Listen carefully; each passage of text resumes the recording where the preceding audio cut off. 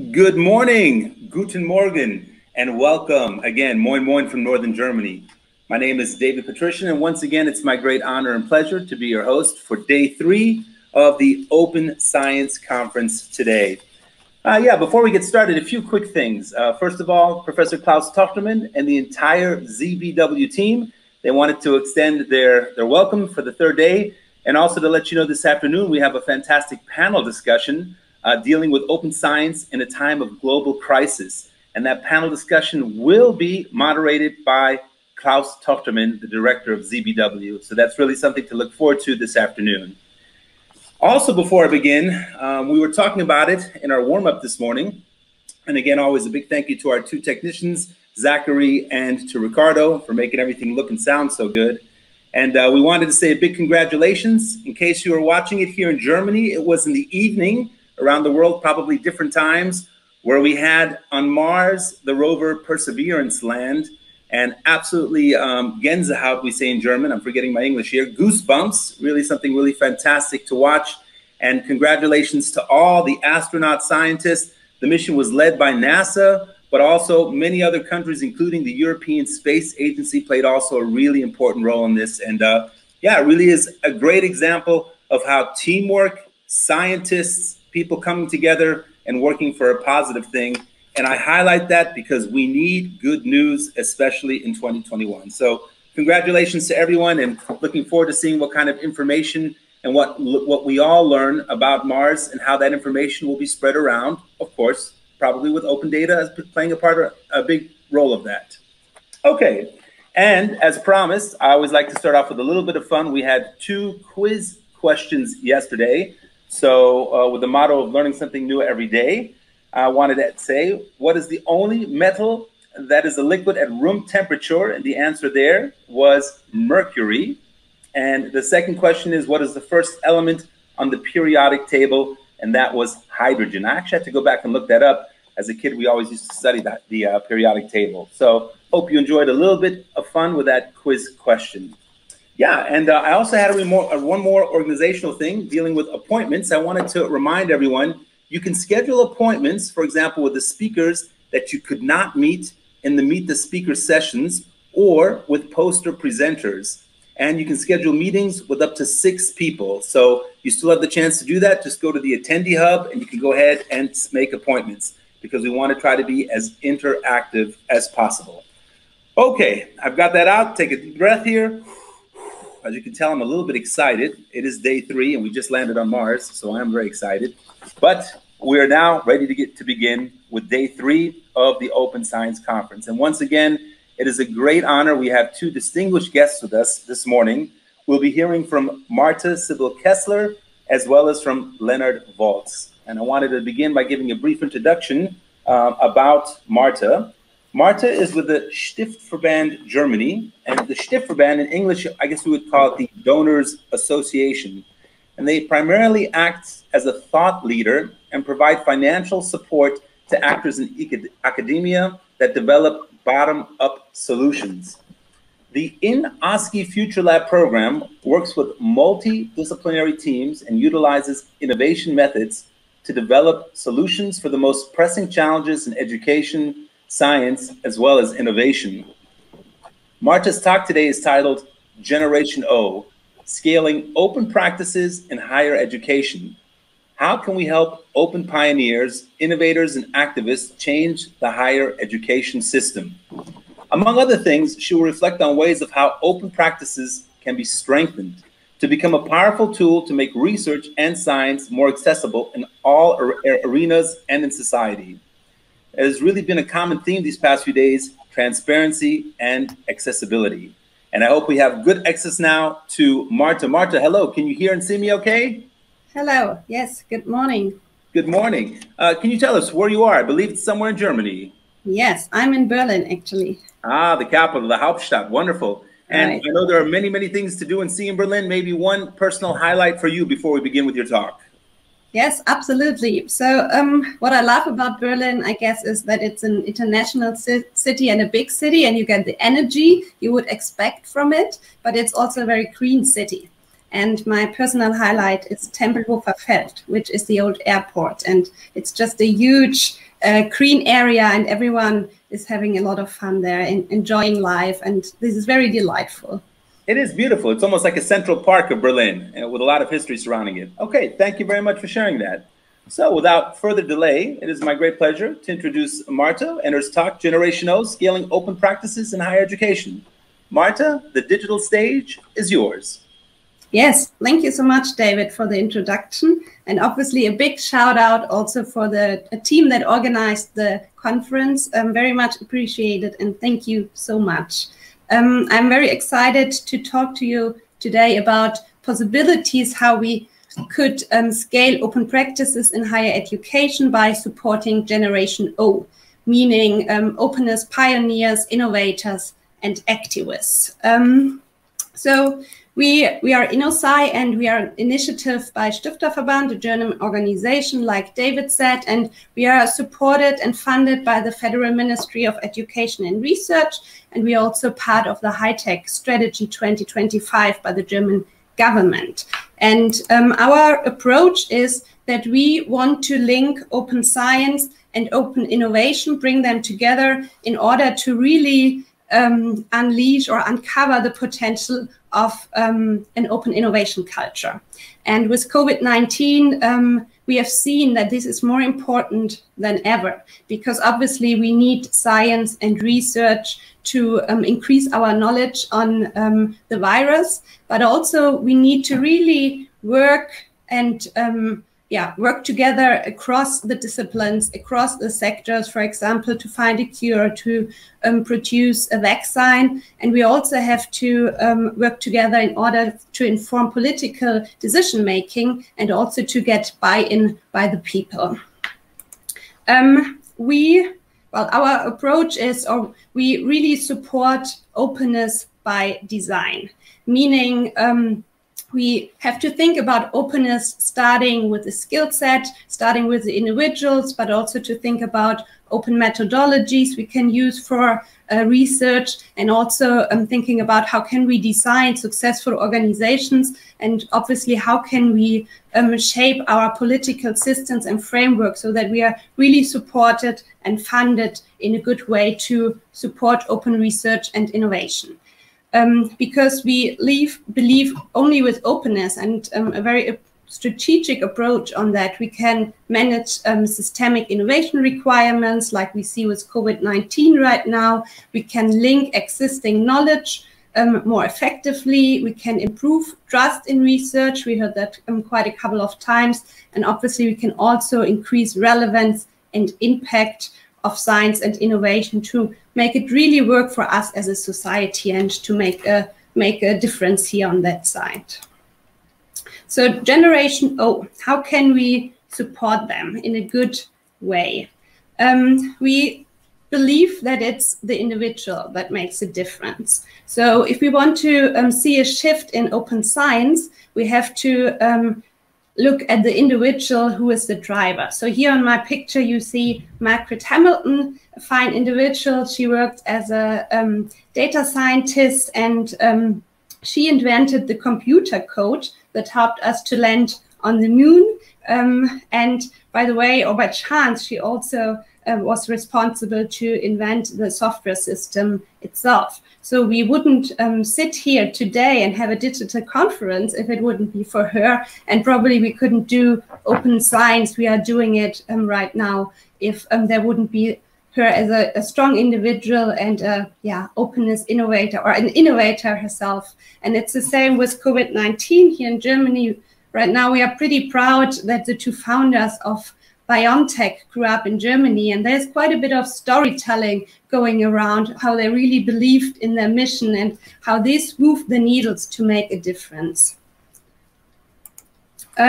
So what can we do to support individuals? So based on this key assumption, we as InnoSci and Stifterverband, we developed an innovation lab called InnoSci Future Lab program, where we invited 12 openness innovators and practitioners to work with us in a curated design thinking process. So we came together for 2 sprints where we really try to explore the ecosystem in the field of open science and open practices in higher education, to understand the issues individuals are facing, to understand why can't we scale open science, open practice in an easy way like we would like to see it. And we conducted interviews, and then we worked on a set on possible solutions to give advice and some help how to really scale or support Generation O. So here I brought you our design team who worked on the process, and you can see that we have a broad and wide set of backgrounds, but each of them are working on supporting openness in their specific fields. Is it open innovation or open access, or how can we increase impact? And with the help of the design team, we were able to create a 360-degree perspective to really understand the problem and then to think about good solutions. So what are the potential needs and fields of actions if we think about openness, innovators, and pioneers? So we regard open science as a wicked problem. Wicked problems are hard problems, because if they would be easy, I guess we would practice open science everywhere already. And so wicked problems are defined through a couple of things. So it's very hard for them to, well, they are complex, first of all. They are multi-layers. There aren't clear responsibilities if you want to solve them. And obviously you need to really change behavior, and there are unforeseen results and consequences if you want to move them. And if you regard that, or if we utilize this as a lens, the wicked problem to look at open science, it becomes very clear what the challenges are and why there are a couple of hurdles we have to overcome.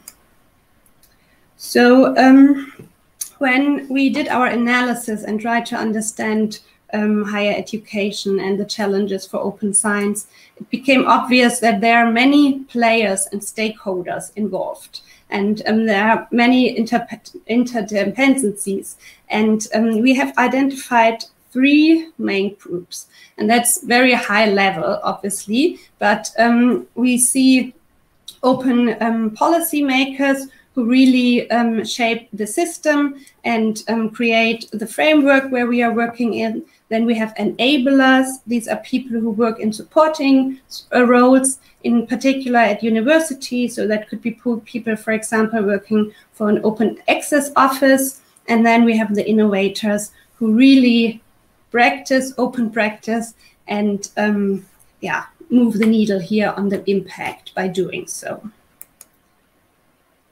So I brought you a couple of quotes because we believe that we have to understand the individuals to really understand the problem. So if you follow the design thinking process, you need to understand the problems to then think about the solutions. So it's important not to jump into solutions straight away, but first understand the perspective of the other person and get in their shoes. And so we have the openness innovators, and I will read out some quotes for you. So we hear people saying, if we put a focus on quality, research will be better off. I believe we all think that. It depends very much on individual peoples. Open science topics are referred from A to B, and no one feels responsible. We didn't get the tools we needed from the university. There's no support. And we cannot convince deniers with the openness argument. Rather, it makes sense to find suitable solutions to the problem of skepticism. And then finally, we have given up hope that the German Research Foundation will impose top-down open science requirements.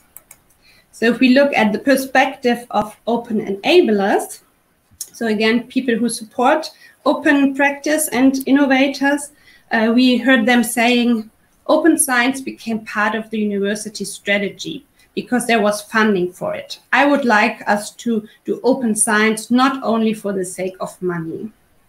And then we heard that a couple of times in other presentations over the last 2 days, younger researchers in particular are more open to open science, while their older colleagues are skeptical.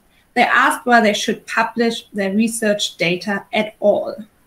Then we also heard we need new job profiles and technical know-how.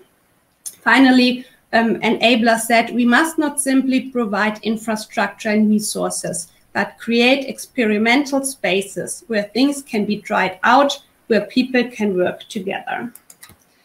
And then obviously we have the policymakers. And here it's important, if we look at policymakers, these are people who are in decision makers in or at university, but also in administration and in politics. And so we heard them saying, in open science, I have always signaled, do what you think is right. As university management, I did not take this on board.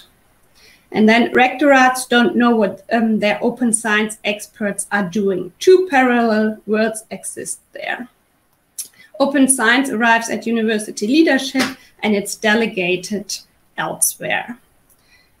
And then we heard from people working in the administration and in the ministry saying open science must be demanded by science so that politics can act as catalyst. We are only a few employees for open science in the ministry. It is complicated to reconcile all interests. So if we look at these personal individual quotes, it's easy to also make assumptions about the systemic challenges and also to think and develop some solutions. So in general, we can see on a systemic level, there's a lack of knowledge about open science among policymakers. There's a lack of strategic anchoring at the university management. There's non-systemic identification and promotion, and structures and hierarchy makes it very difficult for innovators to even get through with their concerns. And the innovators themselves, they have obviously there are limits to their individual commitment, and it's a very high time commitment that is even required to get new knowledge and skills. And open science, and obviously we heard that a lot as well, is not rewarded by the scientific reputation system, which is a huge problem. On the other hand, we have a lack of know-how. Job profiles at university levels are not updated, and a funding policy is not aligned with open practices at all, which is difficult as well. So, sorry, I think my slide skipped. I will go through it very quickly. So what are possible solutions and opportunities we can recommend for policymakers to really dive into these issues? So there are a couple that we can point out, because so we see that we have to incorporate open practices into job profiles and staffing decisions if we want to make a difference. We want to professionalize open practices through structure, services, budget. And we also have to promote a culture of innovation in the administration and ministries themselves to make the difference and move the needle. And we have also to build a better understanding of open practices and the knowledge and skills across all sectors, not only in higher education, but also in school and also in the economic sector when we want to think across all sectors. And then obviously we have to think about better ways to appreciate open innovators and to consider their concerns and then utilize them as experts to co-design policies and align funding policies as well with their specific needs.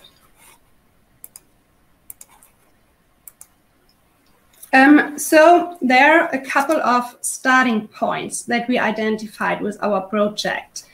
So very hands-on solutions for people who work in higher education and who are in a position to make a difference and support Generation O.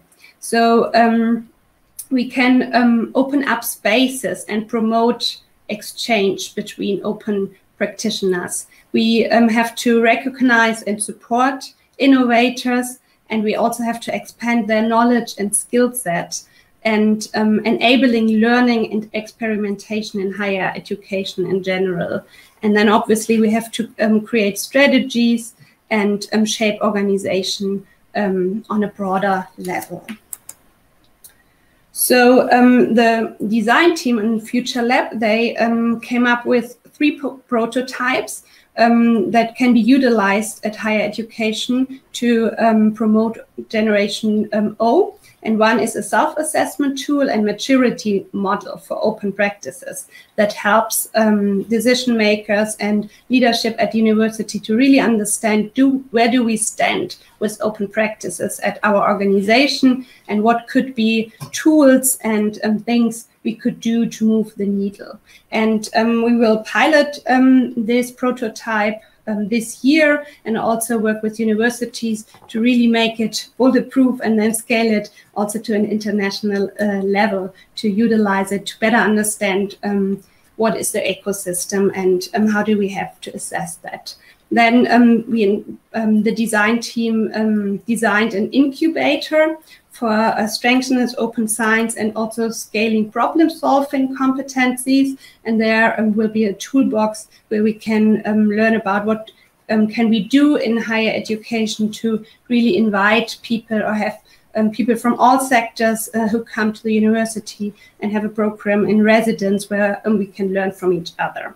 And the third prototype that was developed by the team is an elective learning module, which is a certificated online course where, again, people from all sectors come together and co-design the content to really combine research and practice. So these are some concepts that we will scale, but then obviously the question is, so what could leadership or policymakers do straight away in a very easy manner to make a difference in higher education? And so we captured here a couple of ideas and recommendations. And the first one is to include open science activities and capabilities in grant and appointment criteria, and also use it as a tool for career development at universities. And then obviously it's important to provide human and technical support structures, and then promote the acquisition of knowledge on the part of researchers and science managers. Then one opportunity is to really gain access to external or internal knowledge carriers through interdisciplinary teams, job rotation, fellowships. It's an opportunity to strengthen meta science at your university, and then very important to strengthen creativity and innovation through working methods. So you could, for example, like design thinking that we use to come to our solution, you could introduce that to your working culture, or agile working methodologies, etc. pp. And then it would be an easy way to move the needle to create local or digital meeting spaces via events. That could be conferences like we are on right now, or hackathons, but also very low-key lunch breaks where creators come together and you learn from their needs and they learn from each other. And then obviously you can increase visibility and appreciation if you introduce rewards, etc. So I come to the end. So what's now? Actually, the future is now, and we are all into it together, because everyone who is on the conference today obviously is Generation O, and we can support each other. And so there are so many great projects and initiatives going on. And if we keep pushing, then we also can change the system as an individual, but also on a systemic level. And I'm really looking forward to doing that together with you. And yes, I would like to invite you to join our online community, and I'm calling all creators to really join forces and let's move the needle together. Thank you so much. Thank you very much, Marta. I have to say the presentation was excellent, and we already have many, many questions, so I'm just going to cut the small talk and go straight to the questions. We have a few minutes to answer a few of them. Let me start off with the first question. Do you know of any statistics studies that show that young researchers are more open to OS? And how does this openness show concretely? Right. So they are actually, it's more a gut feeling. And I think obviously we don't do researchers who are in the system for a very long time justice if we just say it's the young people. It's actually not quite correct. It's a broad spectrum of people who really support open science, open practice, openness, but it's sometimes easier or to see it more. We see it more often with younger people who really push for it and are very energized about it as well. Very good. Our next question, how much do open innovation practices have in common with open science practices? Yeah, so I mean, there are always huge discussion that we can't just pretend that open innovation and open science are the same, and they are not. But we really believe there are open practices like open data, for example, that we see along the research process and the innovation funnel that work for both concepts, where we could say, well, we have open data, research and science are doing it, and we can really utilize the data for increase our knowledge base and to impact society, but it's also goes the other way around. So also companies can work open data, and they have data that we could utilize to really build on research and to help society to get informed in a better way. And so I think there are some areas that we have to think about in separate boxes, but there are many approaches and practices that really work for open science and open innovation. And if we link that and we create a community where we can really collaborate across the disciplines, across the sectors, then we get the sweet point where we really can move the needle and we benefit as a society. Yeah, excellent. Our next question, how can we support OS practices in younger learners in grade school? Yeah, actually, I think this is probably the starting point. We already should think about creativity, innovation, open practices when we think about our school system. And I think it really, again, starts with Generation O. I mean, if we have teachers who really make sure that concepts where you collaborate are strengthened and supported at school, then we can already learn it there. But it's usually, I mean, we know it from our own school that sometimes it's more like these testing scenarios. You have to know things and you have to come up with the right answer yourself. But I think there's already a lot going on where kids in school already learn how to collaborate. And I think it's definitely the system that we need to change, and we have to push for an open innovation culture and creativity and openness as something that is really valued. And we have a learning culture on that. Absolutely good. Correct, in everyday life as well. I agree. We have a great question from Carolina Duran. The question is, how to convince senior members of my institute about open science? They have established careers and are in a very comfortable position. What do they gain from it? In other words, can you give me an elevator pitch I can use to convince them? Yeah, I mean, I think we heard one of the quotes that I read out to you is that it's not, you can't really convince people who are deniers or skeptical about it. It's more you really need to think, what do they want and what do they need? So what is it that the leadership team wants and needs? Is it maybe more visibility? Is it maybe create research partnerships? Is it new ideas? And I think when you find, again, the sweet spot, then it's easier to say, oh, well, I have a solution, and openness or open science, open practices, open innovation could be the answer for exactly the problem you have. Because, we can tap into the collective brain power of people and the collective brain power you might have in your organization. And there might be already solutions that you can utilize for the new problem you just found and mentioned. Gotcha. Thank you very much. We have a lot of questions, but I'm going to try to go to 2 or 3 more real quick. Fantastic round here. The next question is, do you have any examples of self-assessment tools for OS? Yeah, so actually this is what we want to develop right now, and this is the tool I also presented. And as I said, it will be there will be a pilot phase, and then it will be also provided to the community so that everyone can utilize the self-assessment tool to understand where do I stand with my open practices, where does my organization stand, and hopefully at one point we also can see where our different countries are right now with open practices, and then we can make a comparison and learn from each other. Mm-hmm. Very good.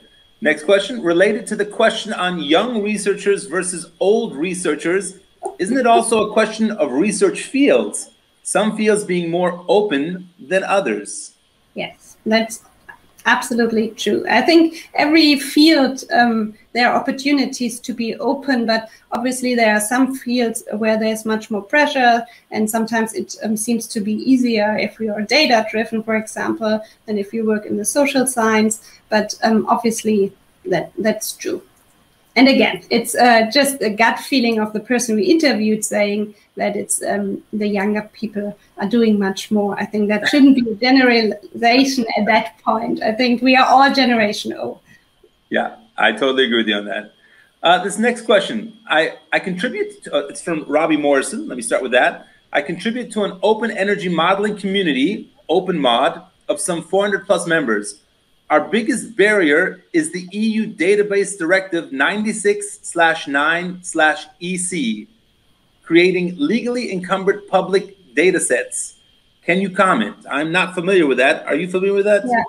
Yeah, so I mean, I can comment on that. The legal issues are usually a huge barrier. And often we see that if we really talk about cooperation, collaboration, research partnership, it's a huge undertaking to really clarify the legal questions before we even start working together. And obviously on the EU basis, that's the case as well. And I think we still have to do a lot of work there. And I think it's again something that where politics and administration has to find good solutions where we create safe spaces, but also utilize the opportunity. And it's a lot about trust as well. And we could also think about standard formats that we could utilize to really move the needle again on that. But yeah, we hear that all the time, and it's a huge problem. And there are many individual questions, and not one solution fits it all. Okay, super. Time for 2 more quick questions. I'd ask you also to you've been fantastic, but keep the answers as short as possible. Is open and innovation a different way of defining what companies see as pre-competitive spaces? What is the role universities can play in creating such places? Can you repeat? So the question is that... Sure, I'll read it again. Is open and innovation a different way of defining what companies see as pre-competitive spaces? What is the role universities can play in creating such places? Yeah, I think actually it's all about creating space for experimentation. And I think university can really play a major role in providing these spaces there. I mean, already existing many innovation hubs, for example, at university, where people come together and companies are invited, or we have campus where companies provide spaces where maybe also university players come in. But I think it's always good if university or higher education goes in a leading role on that, because that's obviously a little bit more neutral than when companies think about open innovation. But actually, again, I think there are areas where it's not only about competition, also with companies. Nowadays, it's really companies also have a social responsibility, and they have a need to play a role in really shaping our future. And if we think about the new innovation fields like mobility, for example, or if we think about energy, etc., it becomes clear it can't be just a competitive thing that companies work on. It's something where we have to involve the society, we have to involve university, we have to involve research, science. And again, I think we need to experiment more, play more in this field. And yes, I think universities are in the lead for that. Fantastic. Marta, the last question, and I think you'll enjoy this question. Would you say more about your online community? Is it international, and how can we join? Yes. So right now it's actually German-based, but we are very happy to, we want to be international. And I'm actually hoping that this maybe today is the starting point. And so you will find our community. So it's an online community. You will find it on our homepage. And yeah, shoot me an email if you have any question or join, and then we will invite you and you can participate. It's really about a community driven effort where we create, the community creates what's going on there. Super. Thank you very much, Marta. Can I ask you a quick question? We have the Meet the Speakers happening here in German time, Central European time at 12:15. Will you be there for that as well? I will be there, and I'm looking forward to more questions and a broad discussion and many ideas also from you, what we could do better and where we can, make a difference. Fantastic. Then, as is our tradition here, we want to give you a digital round of applause from around the world. Thank you very much. A great way to start off our day 3, really a fantastic presentation. And yeah, I also just got the numbers in. We have almost 200 attendees this morning. So I think you've reached a really good audience. And yeah, congratulations. Great job. If you can, stick around for our second talk for this morning.